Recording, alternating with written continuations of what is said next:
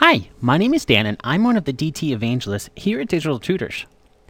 In this video, we're going to look at a question from one of our users, Adeptus, on how we can blend together multiple textures for rendering with MORE. So to illustrate this, I have a simple scene set up here. And if I were to go ahead and just render this out, as we can see, we have a base texture that's been applied to this sword. So I'm going to save this out so that way we can come back and compare to it later. And let's take a look at how we can add on another texture on top of that directly here within Maya. Now, one way we can do this is by using a layered texture. So let's come into the hypershade here. Actually, I'm going to go ahead and go full screen with the hypershade just so we can see this a little bit easier. As you can see, I actually have a specular map, a normal map, as well as the color here. And this is what we're going to primarily be focusing on for the sake of this video. So let's bring in a layered texture. So I'll go to Create, Layered Texture. We'll go ahead and bring this over here. What I'd like to do is to have my color here be within the layered texture. So I'll just double click on the layered texture and then middle click and drag my blade color over here. We can get rid of that. So now we have just our blade color.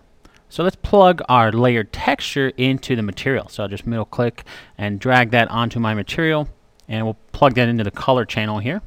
So basically what we've done is we should have the exact same result when we render this out. Let me come back into my perspective view just to make sure that things are going as expected. Alright, great. We still have our texture here. So this was before and after applying our layered texture. You see that there's absolutely no difference here, and that's really what we want at this point. So, but now that we have our layered texture set up, we can bring in another texture to place on top of it. So I'm going to come in and just duplicate this blade color here real quick, hitting Control D. And this will be for the, let's say we wanted to put some blood on the end of the sword here. So this will be the blood file. And then we'll take this place 2D texture, and I'll just middle click and drop this into the default in order to get the same placement of the textures between the two. And then we can bring this into our layered texture and middle click and drag this to the front. Okay, so now we just need to bring in the actual blood texture, and I've gone ahead and set up a texture that basically just has some kind of red blood on the tip of the sword here. So I'll go ahead and add this in. So as we can see, we have our blood texture applied to the actual sword. We can kind of see a little bit of a preview of how this is going to look here in the layered texture. And we can see it's been applied to the material here.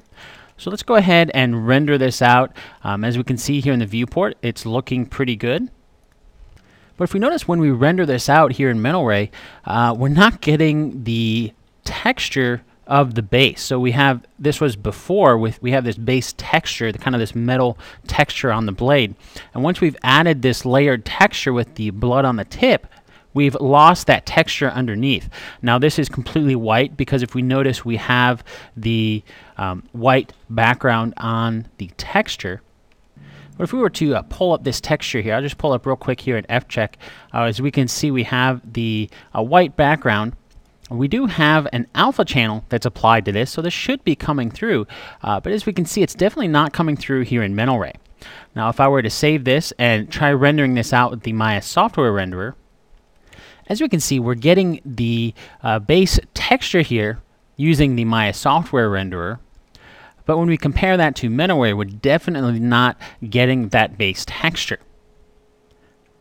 So if we ever come across an issue where we're not having this texture come in, if we take a look at how the layered texture is set up, we can see that we have our blood file here, and it's actually using an over blend mode.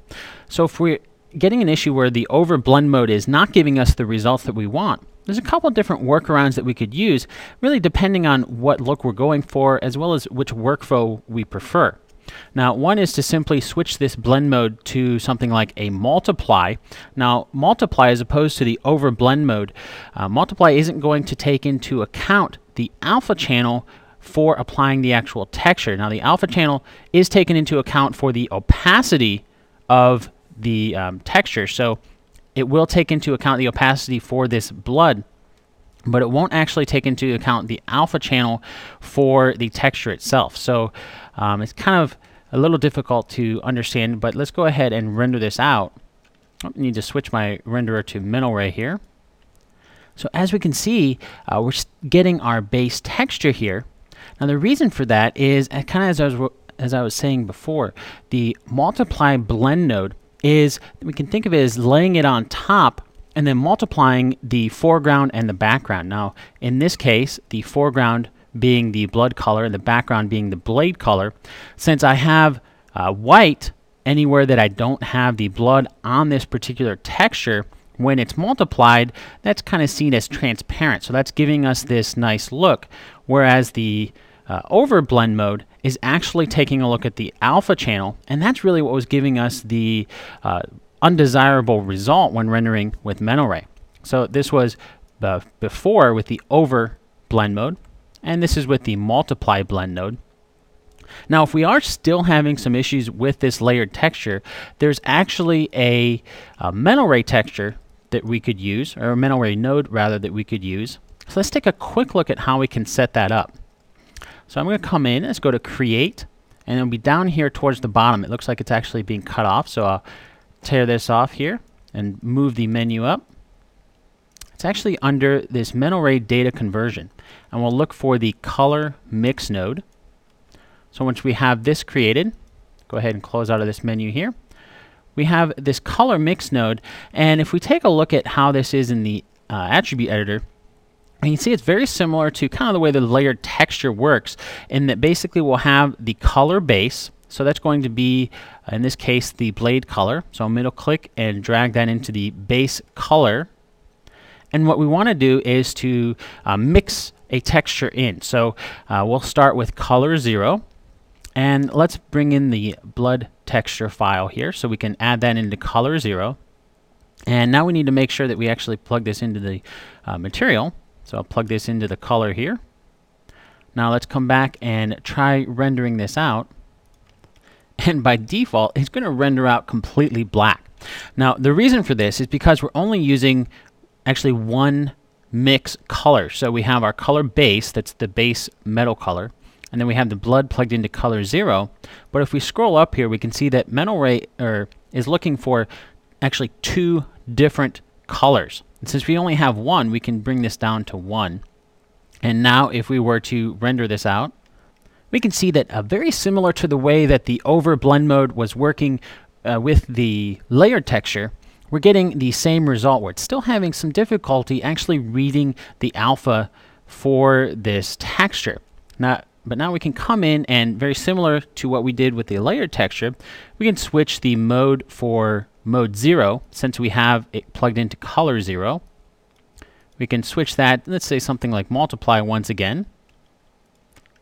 And we can see that the result that we get is very similar to the result that we got with the layered texture, where basically it's going to be laying the color on top of the base color. So this is the mode 1 color laid on top of the base color, and then have that multiplied. So we're getting a very similar result, since we have the red color and then everything else being white. Once that's multiplied, it looks like it's transparent. So that's a quick look at just a couple different techniques that we can use in order to mix some colors together, either using the layered texture or the actual MIB color mix node within MORE. Now, if you want a closer look at some of the very powerful nodes available in MORE, check out the MORE Nodes online reference library.